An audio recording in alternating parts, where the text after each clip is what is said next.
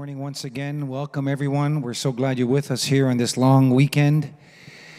So many of us. God bless you. If you have your Bibles, I'd like you to turn please to Matthew 25. I said Bibles and not phones. I'm still old-fashioned that way, I guess. That's one old-fashioned I want to stay with, I'll be honest with you. I struggle with the phones. My goodness. But anyway, Matthew 25, please. We've been studying the teachings of Jesus for several months, and we are concluding this Sunday and next Sunday. We'll be looking at two parables, and then from that, we'll be looking into the life of David. But we are looking at two very important parables this morning and next Sunday. Matthew 25 will begin. Verse number 14, please.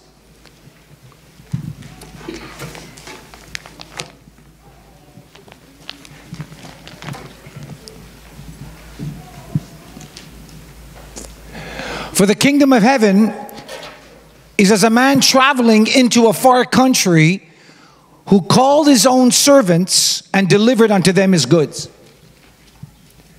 And unto one he gave 5 talents, to another 2, to another 1, to every man according to his several abilities, and straightway took the journey.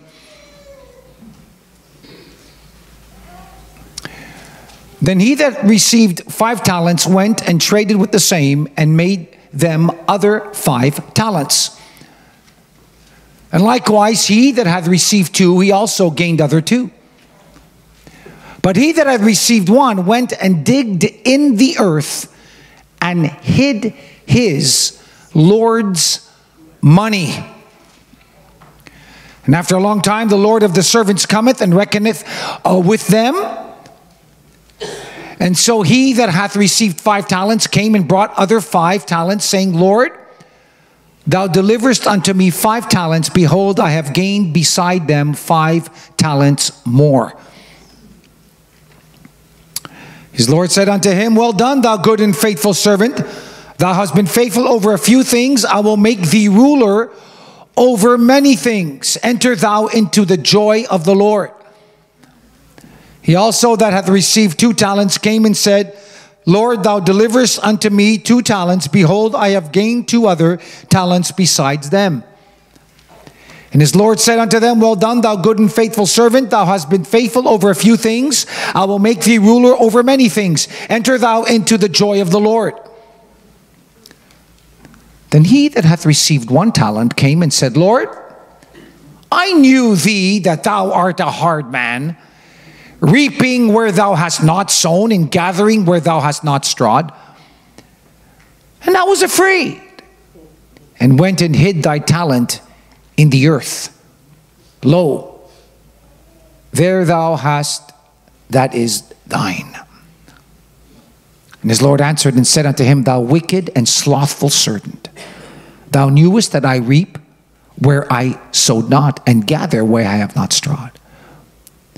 Thou oughtest therefore to have put my money, noticed my money, into the exchangers, and that thou at my coming I should have received mine own usury. Take therefore the talent from him, and give it to him which hath 10 talents. For unto every one that hath shall be given, and he shall have abundance.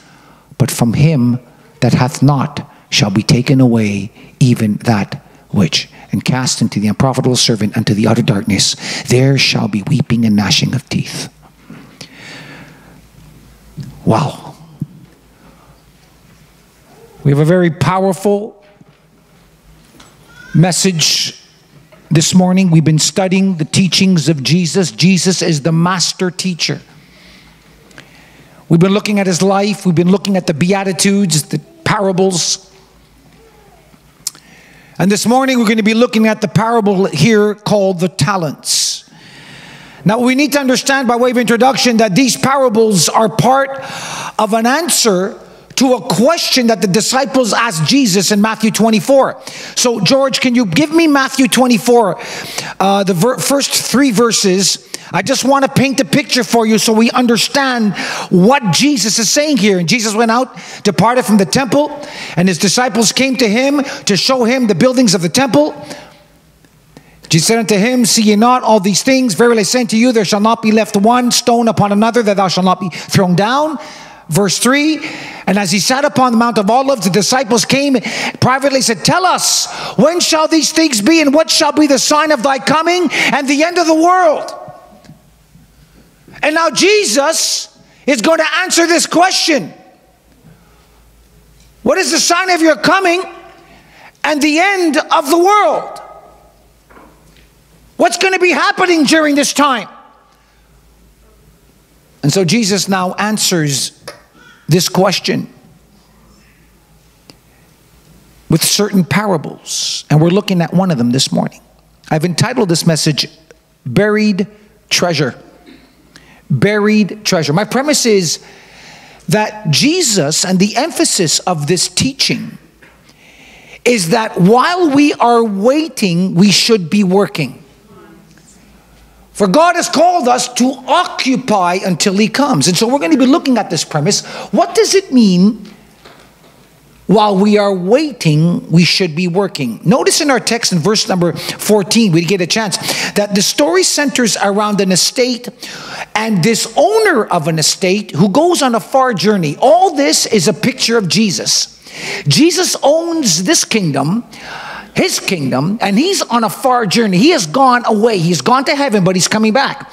And so this owner of this estate is on a journey, and he asks his servants to take the responsibility to do something while he's gone.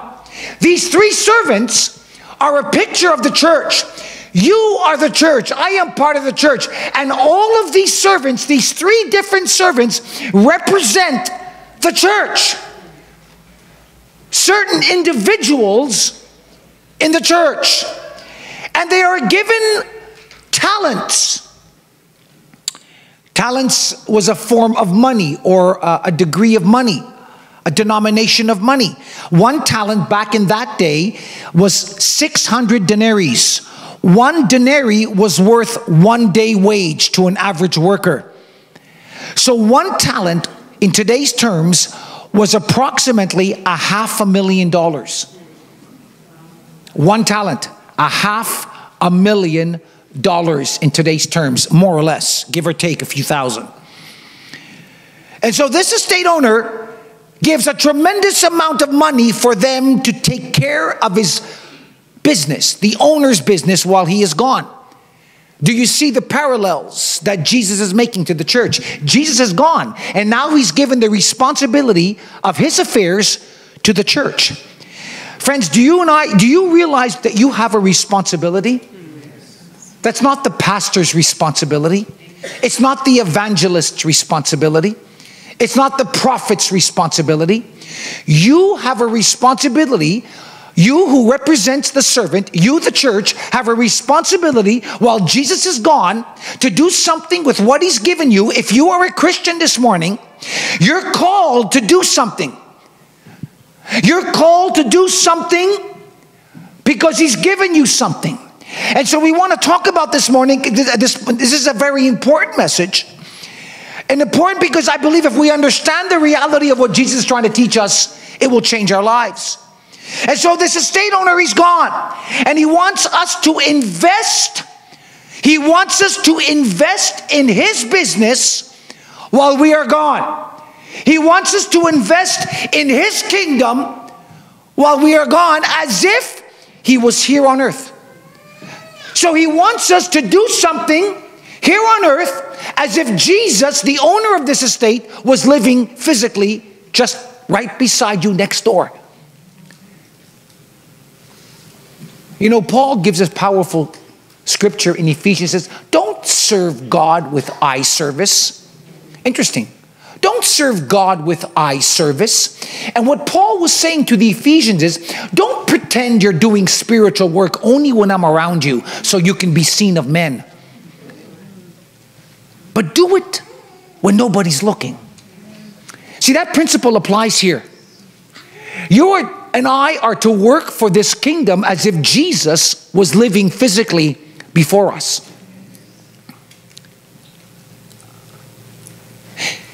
Because we have been given an assignment.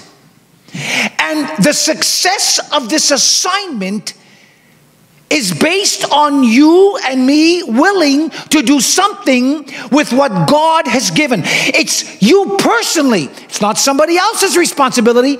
It's your responsibility. And this is very, very important because we love to blame others or shift responsibility to other people, don't we? And so the point is, Jesus, the owner of this estate, is now gone.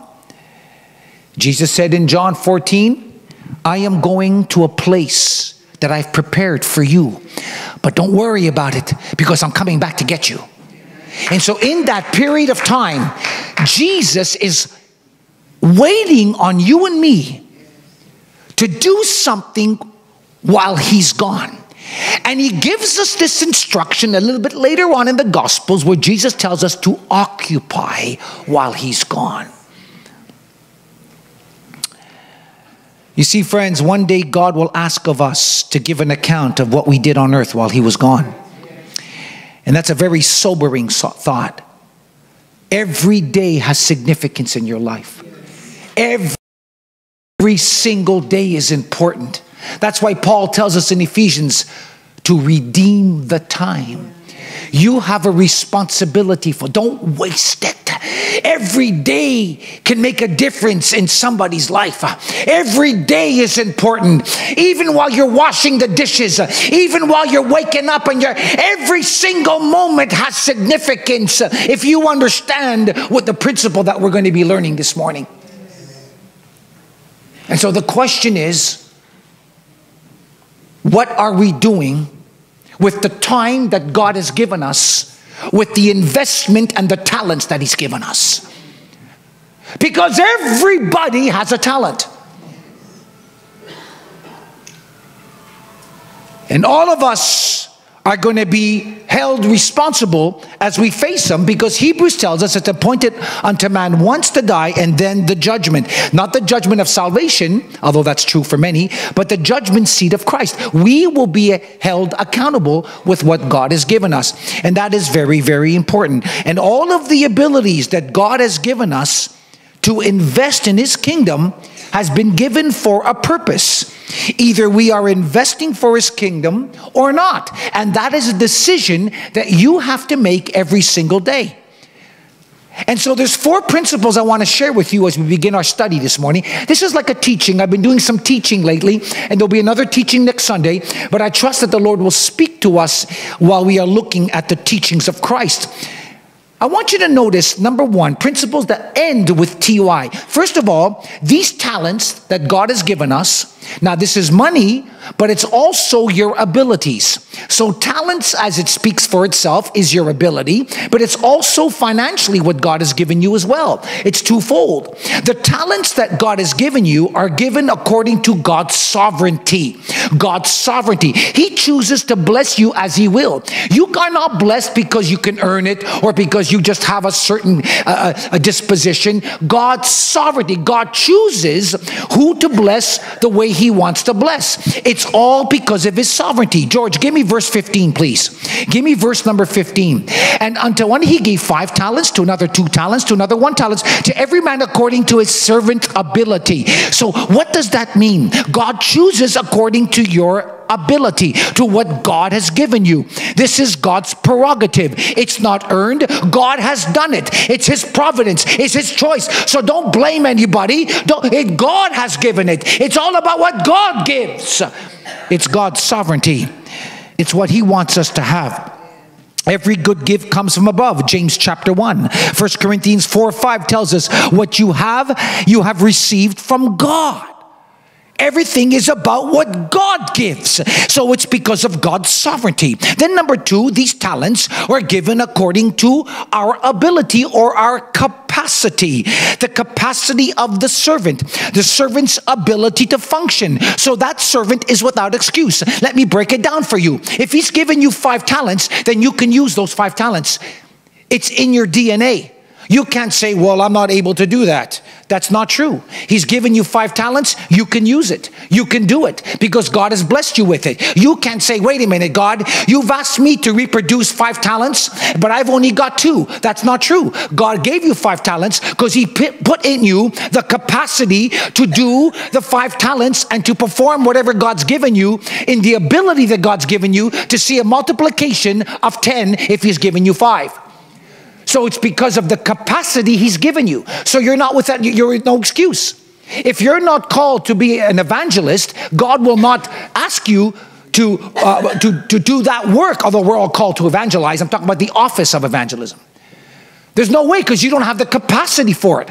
So God cannot bring you into judgment if you don't produce the fruit of evangelism as far as the office is concerned, because you don't have that capacity. But whatever capacity God's given you or ability, then you will be held accountable for it. So if you're called to the ministry and you just don't want to minister, you will be held accountable for that. If you're called to do something for Christ and he's given you the capacity, but you're too lazy or you're too fearful, God will hold you accountable to that.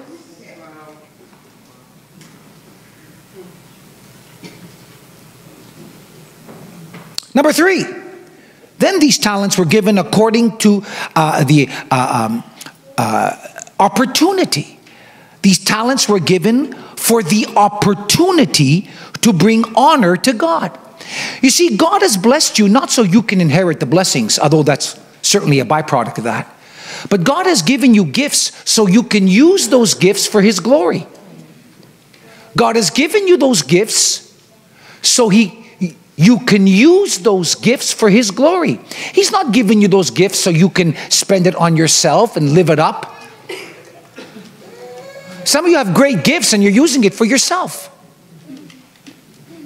Some of you have got brilliant minds and you're using it for your own work, for your own resources and for your own privileges. And God is saying, I've given you that so you can use it for my kingdom. And that's where we get into trouble, you see. How many gospel singers, Jermaine, do you know, maybe personally, or that you heard of, who started in the church worshiping God? They were the greatest gospel singers, and now they're singing in the world. They have forsaken their roots. They've taken what God has given them and they've exploited it to their own lust and their own desires. And that goes for a lot of things in life. God has given you those gifts for the opportunity to glorify God with them.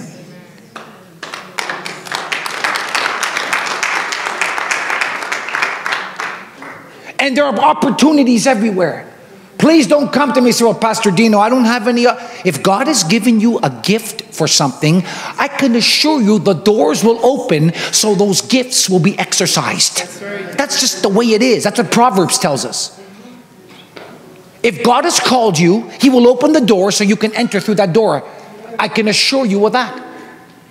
It will happen. It may not happen the way you want it to happen, but if God has called you and ordained you, then those opportunities will come.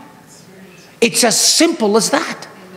Don't try to kick a door down when God's not opening it. In other words, if God's given you the capacity for it, the opportunity will come. But if he's not giving you the capacity and you want that capacity, but it doesn't come from God, those doors won't open. When I was in Bible college, I met a guy who wanted to be a preacher. He thought there was something glorious about preaching. And there is spiritually. He thought there was something glamorous. Oh, you know, I want to do this, and I want to try, and I want to have a baby. And he kind of got a warped concept. He thought that there was something, you know, glamorous about being a preacher. I was going to try to set him straight, you know, but God set him straight before I did. He didn't last. He left school because he wasn't called to be a preacher.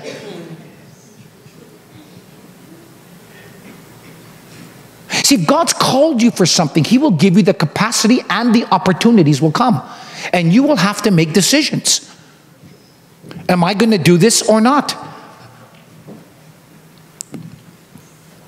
The opportunities will come for you to bear fruit. Notice, even the least of these servants still had $500,000 to invest. So please don't feel sorry for them. Then number 4, these talents that were given by the owner to the servants, these servants, as a result, had the responsibility to maximize what they received from the owner. When God gives you these talents, your responsibility is not just to do them, but to maximize. In other words, I'm going to set it straight, to do your best. What did Jesus say? Hereby is my Father glorified, that ye bear fruit, that ye bear much fruit. To maximize. We're not just called to get by.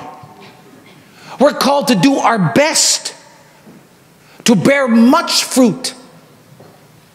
If you just want to get by, so be it. But that's not what God's called. God's called you to maximize what He's given you. 5 becomes 10. 100% increase. See, God's called you to be fervent in His service. All of us have been called to be fervent.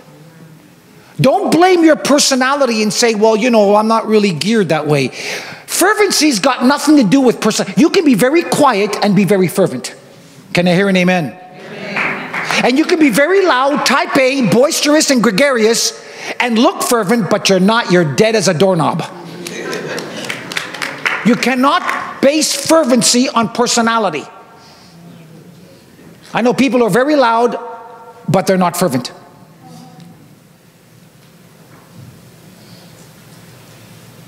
You are called to maximize what God's given you. And so what are we learning so far? That the owner gave the talents to these 3 servants for what purpose? They had a responsibility to maximize what they were given. They had the opportunity to share and to make an increase. They had the capacity, in other words, the ability. They couldn't blame that they didn't have the giftings. They did.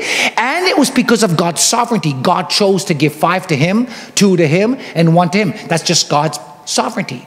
But in His sovereignty, He gave you the ability to do it. So in other words, brothers and sisters, we are without excuse. That's my point.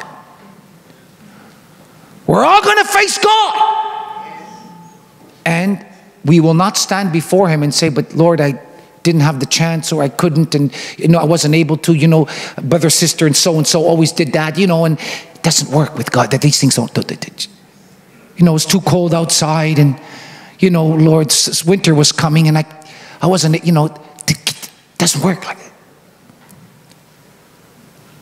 We all have this responsibility to maximize. Hereby is my Father glorified, that ye bear much fruit. Much fruit. Much fruit. Much fruit. And so we are to invest it for Him. That we are His servants. We are to be involved. Now watch this. Here's the point. Watch this. If we are all stewards, watch this now, then nothing is truly ours. I'm going to get deep tonight. This is going to hurt someone. I hope it does. Hope it hurts a lot of us in a good way. If we are servants and stewards, then everything we think we own, we don't. It's just on loan. Oh boy. Here we go now. You see, if it's on loan, it's not yours.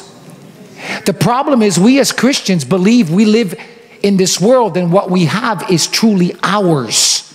It's not. It's been given to us. Well, Pastor Dino, hold on a second. I'm the one that gets up at 5 in the morning. I sweat. I'm the one that works hard. Yeah, I know all that. But God has given you the ability. You see, we need to be very careful that in this estate called the world, that we don't think that what we have comes from us alone. Because if you do, you'll never be able to fulfill the commission that God has given you. Yes.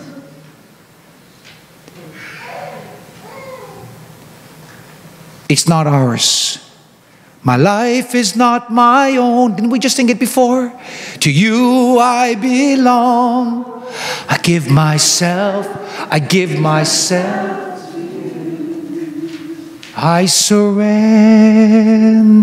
all to you. Because it's not mine, you see. Everything I give to you, withholding nothing. It's not mine. Why are you holding on to it? Withholding nothing. I give myself away so you can use. That song's got great theology.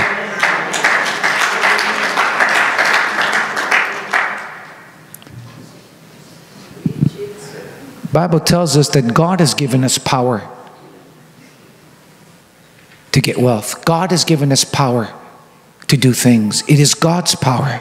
Everything belongs to God. Even the tithes we give. Our tithes aren't even ours. We should have no problem giving if it's really of the Lord, because it's God's money anyway. It's all God's. We need, and many times God will test us in our willingness to give what is not ours to Him when it belongs to Him anyway. You see, God is not a convenience. God is a necessity. And when we understand that everything comes from God, that we have a responsibility to maximize what God has given us for Him. See, only a true believer can understand this. See, the Lord is saying, look, I'm letting you use these gifts for a period of time. So I want you to redeem this time. Don't waste time. Don't waste time. If you're physically not able to do something, pray at least. Don't waste time. How many people go through days of days and they don't pray? They're doing everything else, but they're not maximizing what God has given them. They don't witness. They don't talk about Jesus. They don't share His love. They go through weeks and weeks of just living their own lives. Oh, they might come to church on occasion, but they're not maximizing what God's given them. They're wasting time. And you know, I got to pause, because sometimes Jesus will say, listen, I need your car for a few weeks. I need your house for something. It's not yours, but I've given it to you, but I need it anyway. I've let you live in here, but I need it for a period of time. Are you willing to let me have it? Hold on now a second, God. I mean, do you remember Abraham when finally after 25 years he had his baby? Crying out day after day for a child. Finally after 25 years. In the pride and the joy of Isaac being born, God comes to him and says, listen, Abraham, I'm glad, but you better go sacrifice it. But Lord, you can't, just go and sacrifice. What was God doing? God was testing him. Do you love Isaac more than you do me? Sometimes God will tell us, give me your Isaac. I'm just testing to see where your priorities are. I'm just testing to see if you really love me. I'm just testing to see if you're a true servant. I'm just testing to see if you've taken ownership of what I've given you.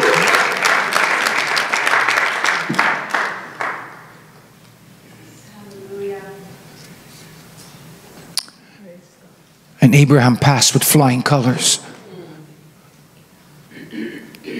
And so that happens on occasion. But the purpose and the key is, and I want you to, that while we are waiting for Jesus to return, we need to be working. 2 W's. While we are waiting, we are working. While we are waiting, we are working. And so what is the response? What happens when Jesus finally meets these 3 servants after he comes back, the owner? Notice please verse number 16. Watch this now. Watch this. Verse number 16. And then he that hath received 5 talents went and traded with the same and made them other 5 talents. Keep going. And likewise, he that hath received 2 talents also gained other 2 talents. Verse 18, but he that received 1 went and dug it in the earth and hid it from the Lord's money. Notice his Lord's money. Notice his Lord's money. Notice what? His Lord's money. Not our money. Not his money. His Lord's money.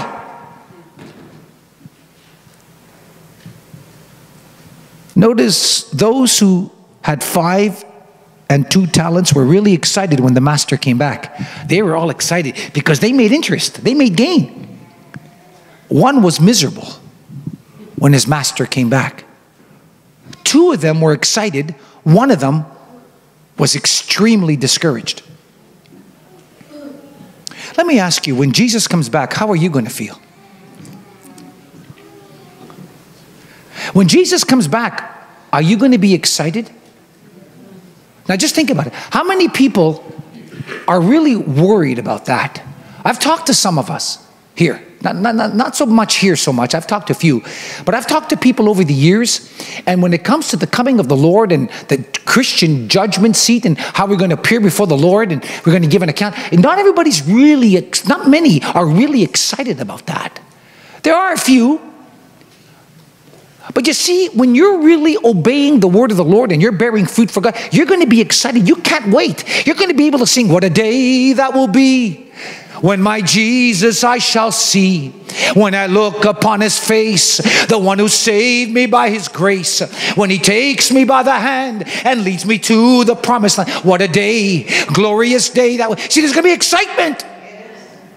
But for some, there's going to be a lot of apprehension and maybe a lot of fear. One man who hid his talent wasn't so excited. Jesus is a master teacher. He teaches a lot with contrasts, if you notice. A lot of the teachings I presented to you these last few months, you'll notice in every teaching there seems to be a contrast, so we can learn from one perspective against another. We see a contrast. One is excited, 2 are excited, and 1 is not so excited. One was playing it safe, he thought. The others took a risk and stepped out. And he's saying, I'm going to make sure when my master comes back that I'm going to get it back. You see, during this time, there was no real bank vaults. There was no, it didn't really operate like we do today. And so he hid it in the ground and he buried it. How many people just take the gifts that God has given them and bury it? I know people who've got gifts and they've buried it. Oh, they're great thinkers though. Oh, they can analyze a lot of things. They're great academics. Oh, well, this hasn't been crossed. The T is still not. The I hasn't been dotted over here. And we're thinking and we're rationalizing and we're going through internal debates, trying to figure out this and that thing.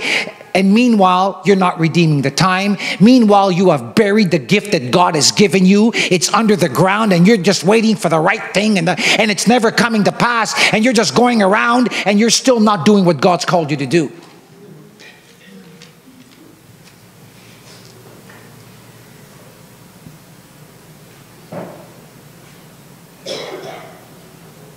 Listen, folks, if God's given you a gift and you know it, don't look for the ideal situation to come up and it might, but just begin to do what God's called you to do.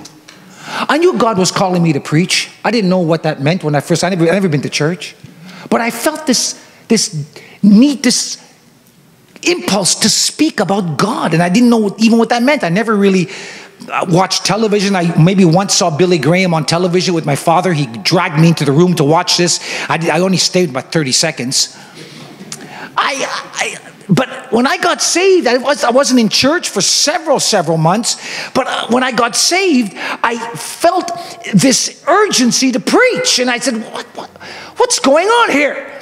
And I remember I was reading the Bible and I was in Los Angeles and the Lord would just lead me on the streets to preach. Can you imagine that? No pastor came up and told me, all right, Dino, here's how you do things. You got to follow this format. You got to, you got to have an introduction, you got to have a body, and you got to have an conclusion. Are you kidding me? You got to use illustrations over here. What? I just preached. I just opened my mouth and let God take over. Because I knew I was called. I didn't wait for somebody to come.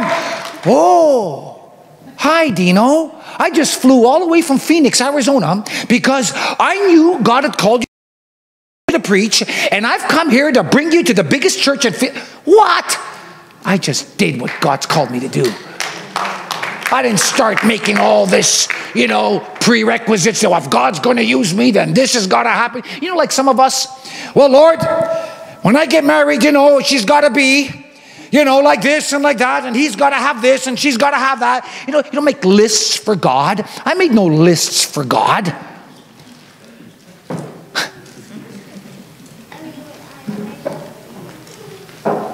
I just did what I believed God wanted me to do. And God took me from one level to the next.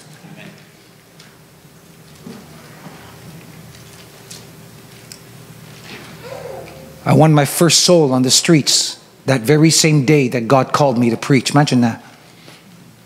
And I knew that God was calling me. Did I preach behind a pulpit? No. The streets were my pulpits. The highways and byways were my pulpits. The restaurants were my pulpits. See, when God's called you, don't expect everything just to fall into place right away. God will make a way, but He'll prepare you. Remember with David, he didn't fight Goliath the same day, did he? He prepared David with a lion and a bear. And after the lion and the bear, he was able to deal with Goliath. There was a process.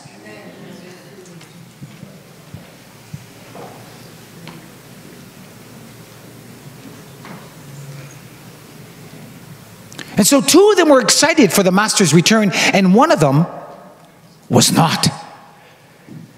And three things Jesus says. Notice here in verse 21, 23, George. Watch this now. Three things here. I'll give you 3 C's very quickly. His Lord said unto him, well done, thou good and faithful servant. Thou hast been faithful over a few things. I will make thee ruler over many things. Enter thou into the joy of the Lord. And his Lord said unto him, well done, thou good and faithful servant. Thou hast been faithful over a few things. I will make thee ruler over many things. Enter thou into the joy of the Lord. Wow. 3 things. Notice this. He addresses 2 of the 3 servants. Number 1, he gives them, he commends them. There's commendation. Well done, he says. You've done well, he says. Number 2, there's promotion. Keep going, George. Verse 23 and 24. He that hath received 1, reaping, gathering, thou hast not strawed. And so, notice now, there's promotion, and then there's invitation. What happens? He tells them, come and enter. Enter into the joy of the Lord. I will make you ruler over many nations. And so there's an invitation, there's commendation, and there's promotion. They're blessed. We see 3 things happening. Again, I repeat, he commends them, he promotes them, and he invites them. Well done. I will make you ruler. There's the promotion. And I want you now come and enter into the joy. Come to heaven.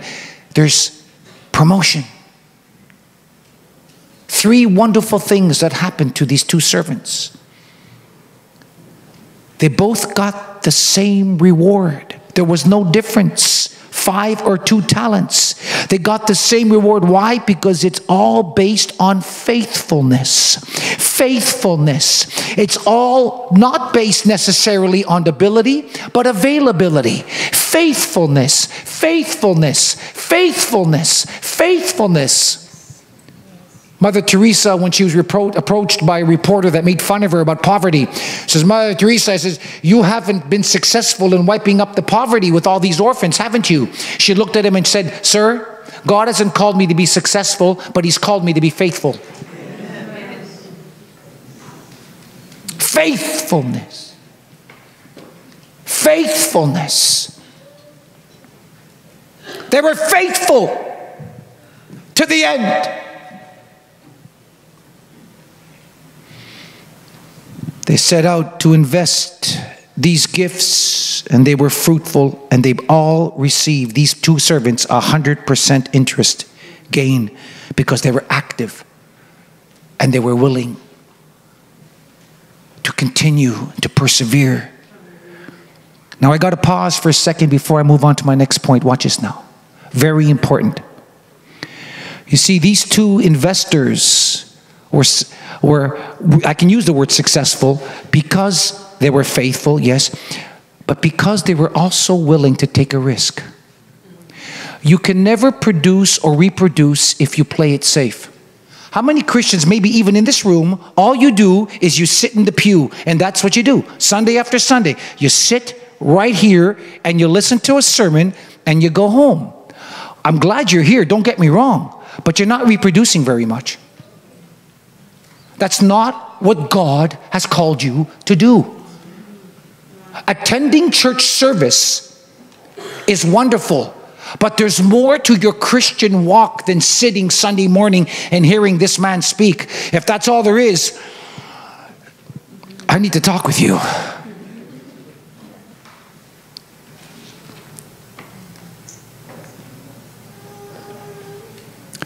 You see, the other two investors stepped out. They got involved. They took a risk. You can't get a home run in baseball if you don't swing the bat. Too many Christians are holding on to the bat, so to speak, but you're not swinging it. You're making all kinds of excuses. Well, it's not the right time, and I don't have the, and I'm not sure, and we're all playing it safe, and we're never stepping out, and you wonder why you don't have joy in your life. Amen.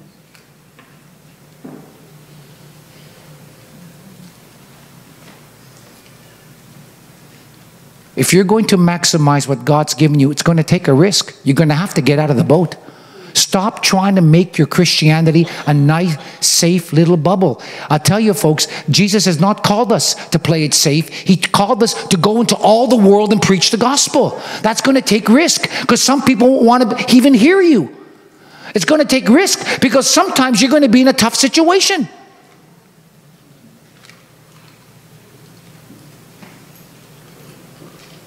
You got to step out of that comfort zone.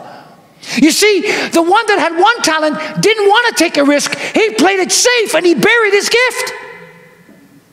How many Christians are burying their gift in the earth?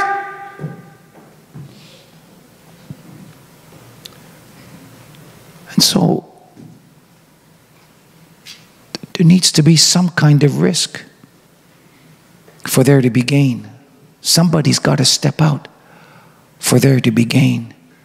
Look, anyone could just stumble and find this investment in the ground as that man buried it. They could have found the money. He was lazy and slothful. He didn't take a risk. He just wanted to play safe. How many people just safe? I want to play it safe. Playing it safe will really hurt you, friends. Listen, if you're playing it safe, you'll never truly enter into what God's called you to do. Because no matter who it is in this world, and years ago, back then and today, anybody who ever did anything for God always got out of the boat. And so finally, they are summoned. That's a picture of judgment. Hebrews 9. To justify himself, the man with one talent said, verse 24 and 25, he says, well, I knew that you're a hard man, You're hard to please, so I buried it, he said. Notice, then he which had received one talent came and said, Lord, I know, imagine that, I know you, that you're a hard man. My goodness. How many people blame God for certain situations and you just blame God? Well, you're hard. You're a hard man, reaping where thou hast not. I don't understand what you're doing, really. You're just a hard man, he says. But the truth is, he didn't trust him. He didn't trust his master's words. Man's motive was wrong. He was full of fear. Out of fear, he buried his gift. No risk. Some say he was lazy. No passion, no hunger. And Jesus calls him, you are wicked. Imagine that. What a contrast from the others. The contrast continues. He said, well done to the others, thou faithful. He calls him wicked, wicked, wicked. His heart wasn't right. And when your heart's not right, you blame others so quickly. The point is, we must not take what God has given us and do whatever we want to do and waste it and bury it. It will be fatal. He wasted it. He buried it. You see, what we do with what God has given us is so important. And what we do not use, we will lose. What we do not use, we will lose. Notice the Bible says, give to the one who made 5 extra, 10. Give him that talent. He gave it away to somebody else. How many people are doing work here today and other places, but you're doing it on somebody else's gift that nobody used, and God has given you an extra one? Why do you think 80% of the people in the church do nothing? Only 20% carry the load. That's statistics. 80% of the people in the church do nothing. Only 20% of the people, only 20%. The 80% are not doing very much. And the 20% are tired, and they're probably using other people's gifts that God has given it, because God can trust you, because when you want to get something done, give it to a busy person. Can I say that again? You like that one? That's for free, by the way. You want to have something done? Give it to someone who's busy. That's why he's busy. When someone's not busy, it's because nothing's being done.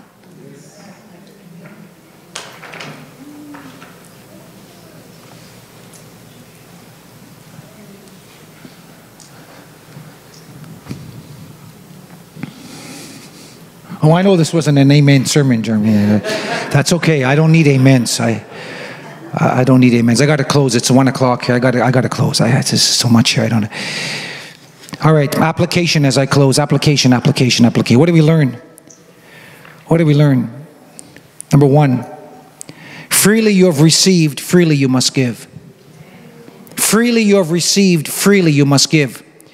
See, what you do with what you have will be the basis of your judgment. Don't blame that you don't have it. Did David blame that he had only a rock to kill Goliath with? Did David say, wait a minute, Mr. Goliath, you're too big. You're just too big. What did David use? A lousy little pebble. Excuse me? What did Shamgar use? By the way, those are going to come to Judges, to study Judges. You probably don't know who Shamgar is. I won't tell you till you come to my study. All I can tell you is that Shamgar used a whip to beat 600 Philistines. What did Shamgar have? A whip. What? What did Samson use to destroy 1,000 Philistines? 1,000 spears? A jawbone of a donkey. Last time I checked, that's not a very good weapon. Friend, what are you using?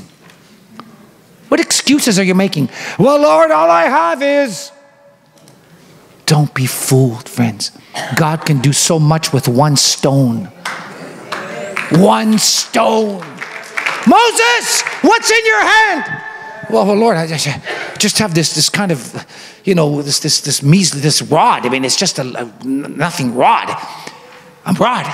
Moses, stretch that rod right now. Stretch that rod. But Lord, it's just a rod. Stretch it. Oh, okay, Lord, and all of a sudden, the Nile's turned into blood. Something that's ordinary in the hands of God becomes extraordinary, my friend. You can believe that. Number two. We are called to be active, to be fervent. Not only freely have you received, freely, but we're called to be fervent. The effectual, fervent prayer. Be fervent in spirit, Paul says. It means to be on fire. Jesus said, be zealous. Be zealous, Jesus said in Revelation. It means to be boiling water, to boil. David said, enlarge my heart that I might run to you. Speaks of fire. Paul says, whatever you do it wholeheartedly. Speaks of fire. We're called to be people of fire, people of fervency. Don't ever tell me that you can't have that passion because it's not your personality. That's a lie. You can be fervent without saying a word. Number 3. Then we are going to be judged not by the amount of talents we have. Oh, I wish I had more. Oh, I wish I could sing like Jermaine, or like Debbie, or like anybody else. I'm just kidding. There's quite a few of us. I'm just joking. That came out wrong. Hold on a second. I don't want to have letters.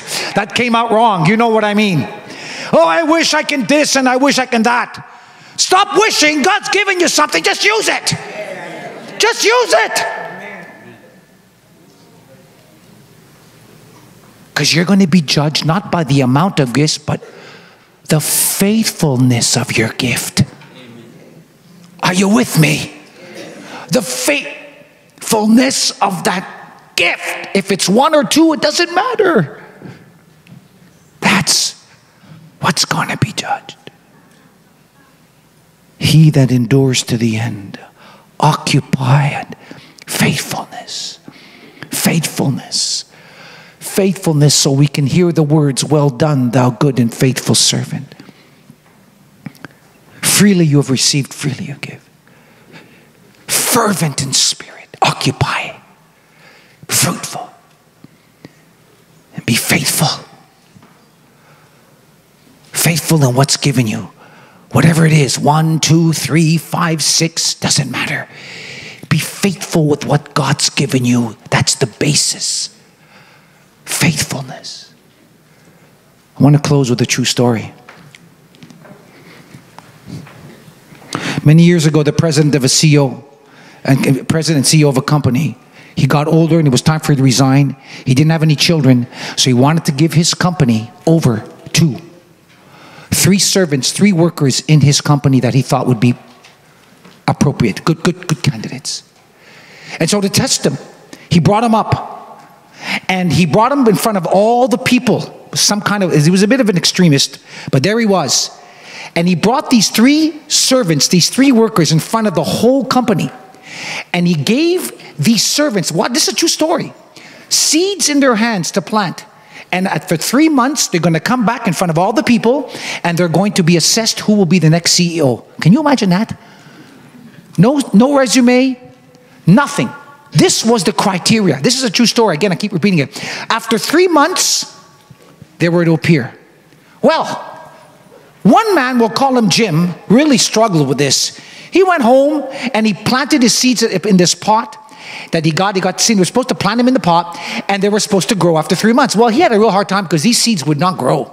He watered them and put more soil in. He tried to nurture them. And even his wife said, well, you forget about these seeds. Go buy new seeds and get. Obviously, there's something wrong with these seeds. He says, no, I'm going to stay true to what the boss told me. I'm just going to keep trying to water them until they grow. Anyway, 3 months had passed. They're all presented in front of the boss. We'll call the boss Bob. And so there's Bob and there's all the people as witnesses. They're all coming, these 3 men. 2 of the 3 men had great, beautiful flowers. Gorgeous flowers and plants. Beautiful. Jim had nothing. Just a pot.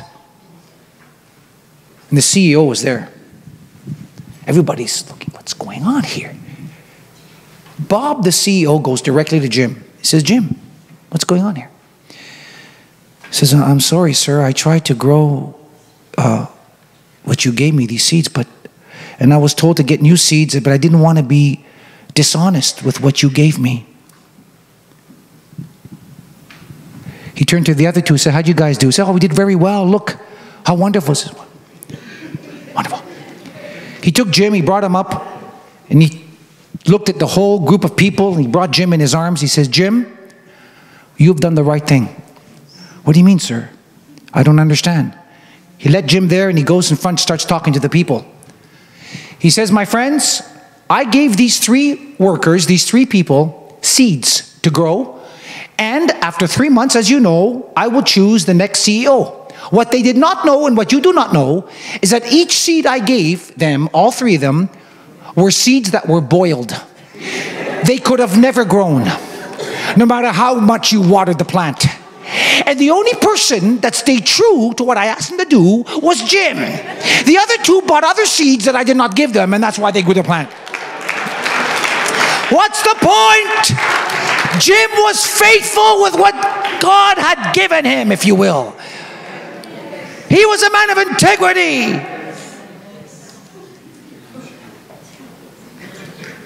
That's what God is looking for. Will you stand with me, please?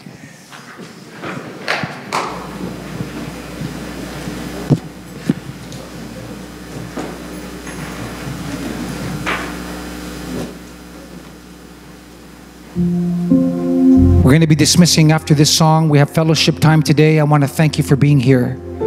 But before we go in fellowship with each other, I just want you just to stand before the Lord and just say, Lord, does my life please you, Lord? Am I truly living for you? That's all I'm going to ask you to do. I could very easily have you come here and all that. I'm not doing that today. We have fellowship. I want us to connect with each other. But before we do that, I just want you to look within your heart as we sing this chorus a couple of more times.